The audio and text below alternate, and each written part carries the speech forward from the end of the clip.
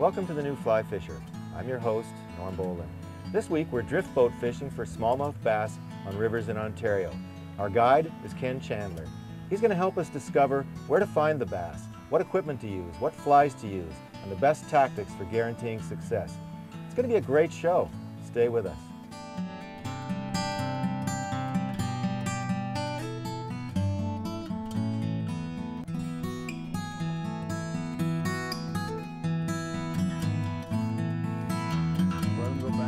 Live another day.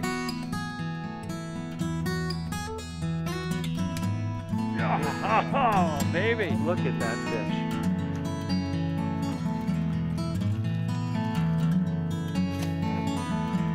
Very good fish. Another fine, beautiful steelhead taken here. This is a good example of the family Heptageneidae. This is why you need a lot of backing.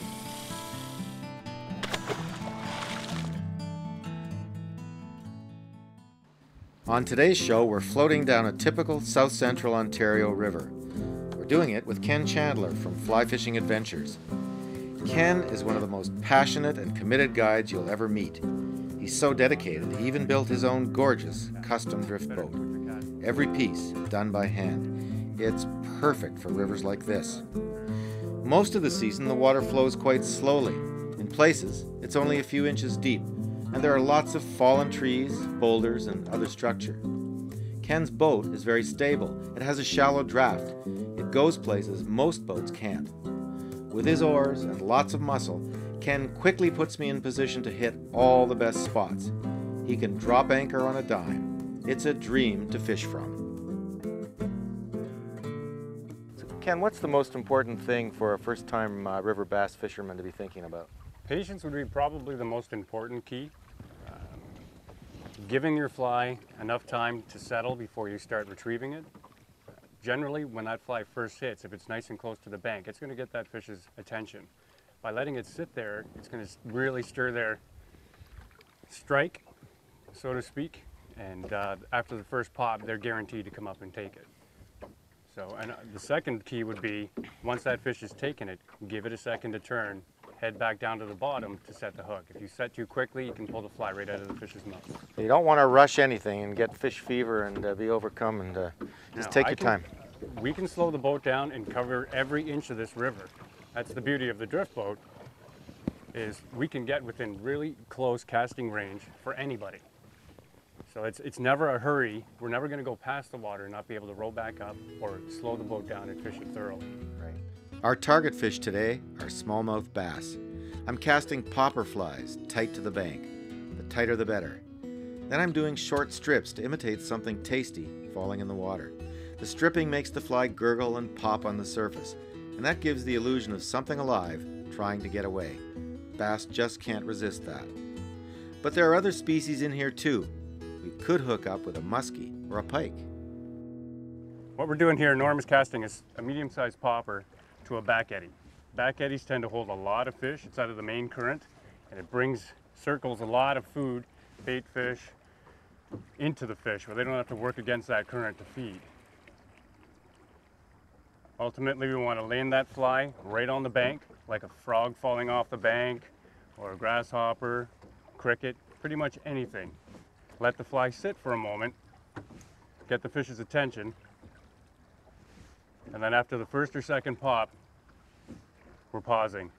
Pop, pause. Good shot.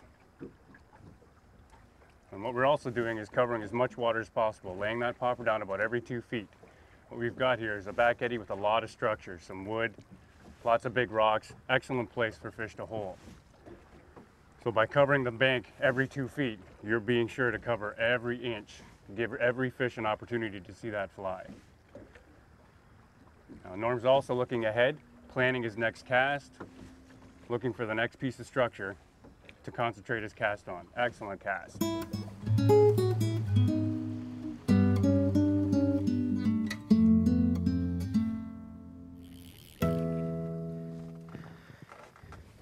So this fish, again, I was fishing close to the bank, and he came about 10 or 15 feet right for that popper and just hammered it. It's going to pull you a little closer to bank. He took it right here in this cold water with a bit of a spring coming out of the bank here, which you wouldn't expect actually, because the water's a little colder. Woohoo! Jumper. Yeah.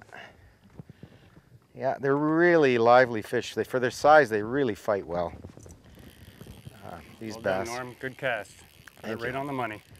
Yeah, yeah, that's good. Nice Let's fish. bring them in. It's amazing how much power these fish have for. Nope, just swing them over. Excellent job. There we go. Well done. Thank you. Very nice. Let's see if we can get that popper out.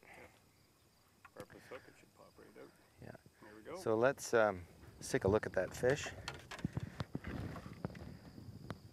There you go. Ontario smallmouth bass. Good little fighters. They love those surface popper flies. They just take them really, really aggressively. This fish, I could see him coming 15, 20 feet through the water, just going for that popper from the bank. Just gonna let him go nice and easy here. Oh. Well done. Thanks, Ken. Good job. Good job. Ah, very nice. Well, that's what we came for. Beautiful. Bass are a schooling fish. Where you catch one, you're likely to find others. So when you do locate bass, it's always a good idea to fish the area thoroughly.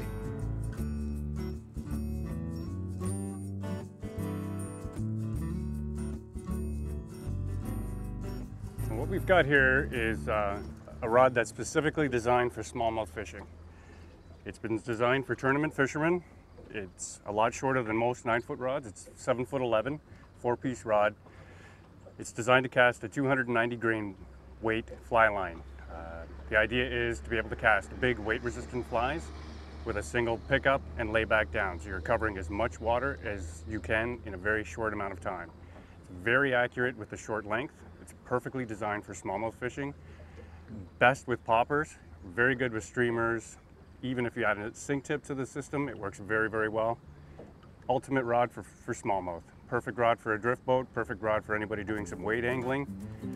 Gets you on the fish, gets you on the target.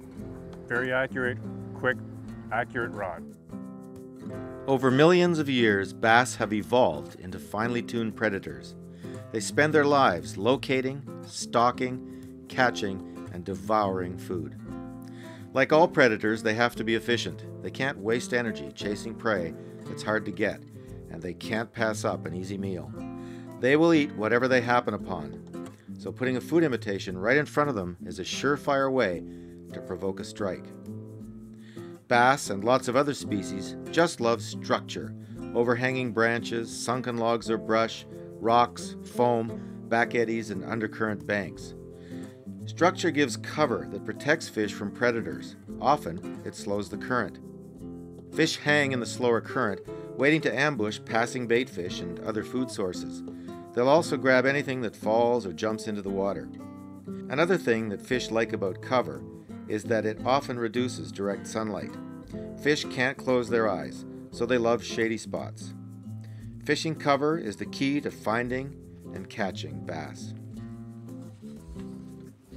We've got some great structure here. We're going to try and get the popper really in close to the bank, and then pop it in the water, let it sit for a couple of seconds, and some nice short hand strips with a little bit of wrist action. Hope a fish comes out and goes for it. They like to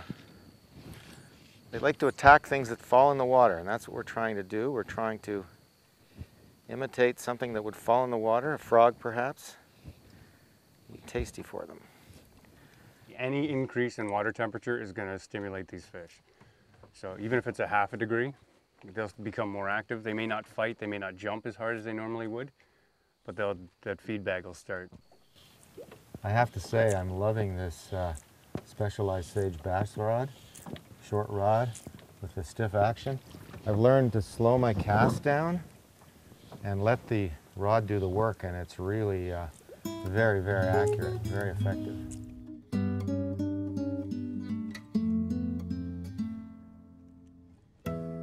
So this morning we've been fishing poppers on the surface for smallmouth river fishing, and we haven't had much success. We know there's lots of fish in here, but they're not taking the poppers. So we're going to change over to a sink tip line with a crayfish on it and see if we can get some success underwater. We think the problem is water temperature. It's 68.5 degrees, even though the air temperature is really warm today. The water temperature is quite cool for this time of year, and that's because we've had really cool nights lately and the water cools off overnight. Also, the bass are feeding on Hexagenia hatches, and that's gorging them, and they're gorging in the evening, and they're not that hungry in the morning. So we're going to see if the crayfish will maybe change that up and give us a little more success. Typical Ontario rivers are teeming with all kinds of aquatic life: minnows, leeches, crayfish, not to mention terrestrials such as grasshoppers. That makes for lots of food for bass, and lots of food means big fish. River bass grow slowly. An 18-inch Ontario bass can be more than 20 years old. River bass grow so slowly because rivers warm slowly in spring and cool quickly in fall. When the water's cold, the bass are less active and feed less. So we're fishing here now with a crayfish pattern and a sink tip, and we're just drifting, and it's almost a high sticking technique here. What we're trying to imitate here is a crayfish that's lost its grip and is just free floating down the river frantically. And we're hoping a bass will come and... Okay, we're getting to slower water now, so you can drop the rod tip, maintain that nice slow retrieve. I see. So we high stick in the fast water and we do a slow retrieve in the slower water. And we're just imitating a drifting crayfish. Closer to the bank, you're going to find the fish that are the most active. They're fish that are looking to ambush, be it a minnow or a frog that falls in, or a residual hex spinner that could be floating down from last night's spinner fall. So it's always good to catch close to the bank. Those fish are going to be close to the bank, within 5 or 6 feet. They may not be right on it. It's always good to cast to that bank. That's where a majority of their structure is going to be. That's where they're going to be the most comfortable. Well, we weren't having any luck with poppers. Fish just weren't taking them. So we put on a crayfish. There was a ledge here about 20 feet out from the bank, and we just drifted it deep. Waited, it's got lead eyes, in that water, and 5 seconds after I let it sink down, let out some line, it just took. And beautiful. Beautiful fish. Because we're on a sinking tip, it almost set the hook itself. We got a nice fish here. It's very exciting. It's the first one we got here on the crayfish. Ken told us there was going to be a fish here, and there was. I wouldn't be surprised if he has a name for it. I stopped naming my fish. I can't keep track. Oh, this is a beauty. Look at that. Just keep them in the water, Norm. I'm going to pull this off to the bank so we can get them out of that current. I'll spin the boat. Yeah, he's a fighter. These bass really do put up a good fight. Oh. Yeah, they are strong. Pound for pound, one of the best fighting fish. He doesn't want to come in. We got a nice stout tippet. We're using 3X fluorocarbon. Oh, he's Big tip. putting up a good fight. Okay, just hold yourself solid. I'm going to drop the anchor so we can get the net on this fish.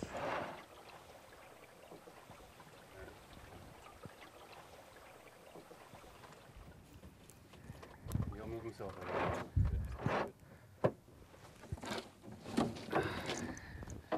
Can't believe the fight on these. Oh, that's a lovely fish. Holy mackerel. Hold him up. Yeah. Get him out. There we go. Nice. Good job, Ken. Excellent fish. Well done. Very nice. Well, that's exciting. There you go.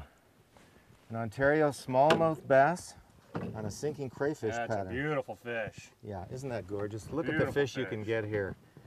Southern Ontario has some fantastic, fantastic bass fishing. Ken got us into this fish today. He knew exactly what to do. We saw a lot of crayfish in the water, crawling around in the rocks, and we tried to imitate those crayfish, just putting that fly down in the rocks. And we just put that fly down in the rocks to imitate the crayfish. Let's get him back in. Okay, we're gonna let him go. Nice and gentle. There you go, Mr. Bass. Well done, Norm. Excellent job. Ken. Catching fish gives me a big appetite, and all that rowing makes Ken a hungry man too. I row all day, it's a lot of work. I need to maintain a level of energy and stay quick on the ball. So I need to eat as well as you guys do. Ken is a full-service guide. He always brings a tasty lunch, cooked on the riverbank and served hot. A fantastic way to take a breather and get energized for some more fishing. Yum. Life is good.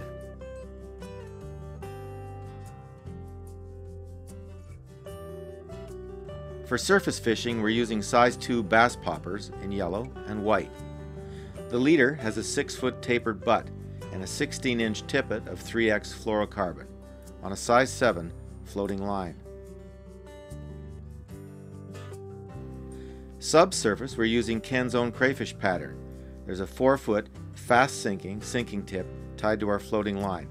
Attached to that is a 3-foot 2X fluorocarbon tippet. Ontario rivers hold many species of fish other than bass, so it's always a good idea to rig several rods. Ken always has at least 3 rods rigged and ready to go. The popper rod, the crayfish rod, and also a heavy 9 or 10 weight rod with a big streamer fly on a stout leader, just in case we get a crack at a muskie or a pike.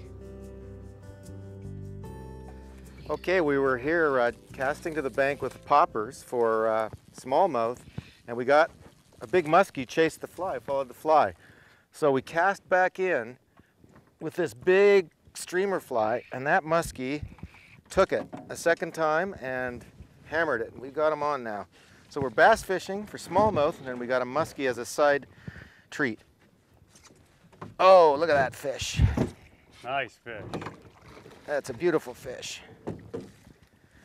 They are aggressive fish, these muskies. They just take, they're more aggressive than a northern pike. They just take that thing and just hammer it.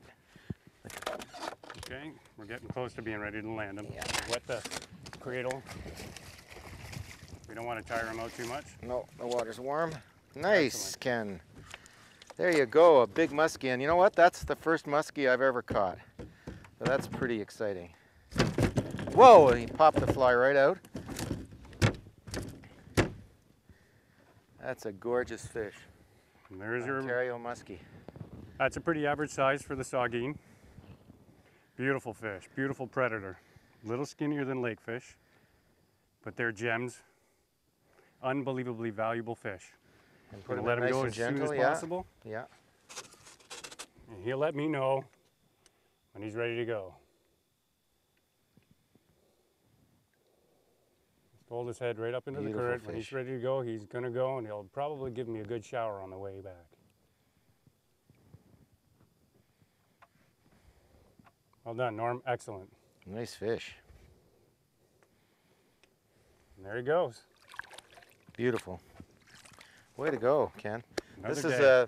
the fly we got him in. They like to eat something quite large. And we stripped that thing in, maybe 7 or 8 times, and he hammered it. So when they miss the first time, they don't seem to get too shy. They're still aggressive and going after that bait the second time around. That was excellent. Excellent. Good casting. Well Thank done. you. Thank you. Congratulations. Thank you. Our most successful bass fly is Ken's own crayfish pattern. It's a fairly complex tie. It's tied on a Tiemco 200R number 2 hook. The body is made of orange furry foam, tan rabbit strip, tan chenille, and orange rabbit fur. It has medium black plastic eyes and medium lead eyes. The claws are made from orange pine squirrel zonker strips. For additional movement to attract the bass, Ken adds 2 strands of black crystal flash and a few tan black silly legs. Well, we're just casting here along the bank with a big musky fly, and this fish just took. Is that drag? Is that good? This is a big fish. This fish just took the streamer fly with a big fast strip. We're actually fishing for smallmouth bass, but Might actually be a doesn't- northern. yeah, We got a big northern. that's not a muskie. Wow. Could be. I just had a quick glance at it. Yeah. I'm not 100%. Yeah. Either way, Nice it's fish. a big toothy critter. Oh, That's a muskie. fish. Muskie, yeah. Anyway, we were stripping this musky fly underneath these alder trees here, and he just hammered it. Really a fighting fish. I think it is a big northern, to be honest with you. Hey Norm, I'm just going to pull you a little closer, get into some shallower water so we can get this fish in the cradle. Get the fly out of it and let him go as quickly as we can. Yeah, in this warm water condition, we want to fight the fish as short a period of time as possible because we want to let this fish go. The fish gets stressed when the water's warm. Okay, I'm going to drop the anchor, brace yourself. So I'm going to try and land that here to bring it around the other side of the boat here. Good job, Norm. You're fighting it perfectly.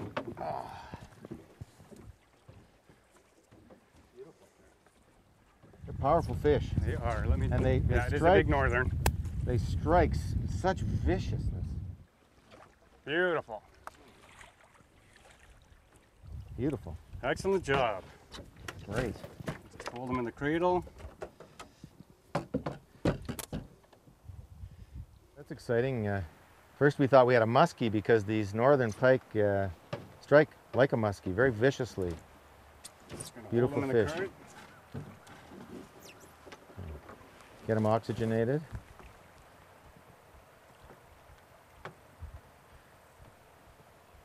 Now we tried to fight that fish for a very short period of time so we wouldn't put too much stress on him. We want him to get oxygenated here, letting the water sweep past his gills. We also have prime temperatures for these fish. It's in the high 60s, low 70s. There's an opportunity to release a fish unharmed. This is it. Again, we're going to take lots of time, revive him, make sure he's ready to go. One of the great things about this smallmouth bass water in Ontario is that you get other species like muskies, like these northern pike. So you get a real good variety of fish. And it's quite exciting because you never know for sure what you're going to get. And there he goes. And he's happy. Wow, that's great, Ken. Nice release.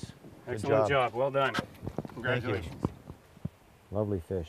Look at, he's just holding there in the water. And then he'll be off. Beautiful fish. Notice the color of the fish. They're quite well camouflaged against the bottom. They have that brown coloration with a little bit of banding. Very nice fish. I had a great time today smallmouth river fishing in southern Ontario with our guide, Ken Chandler. We had some explosive topwater action. We had bonus fish, pike and muskie. To learn more about fly fishing in southern Ontario, about Ken Chandler, or about other episodes of this show, please go to www.thenewflyfisher.com. And please join us for next week's show. Until then, tight lines.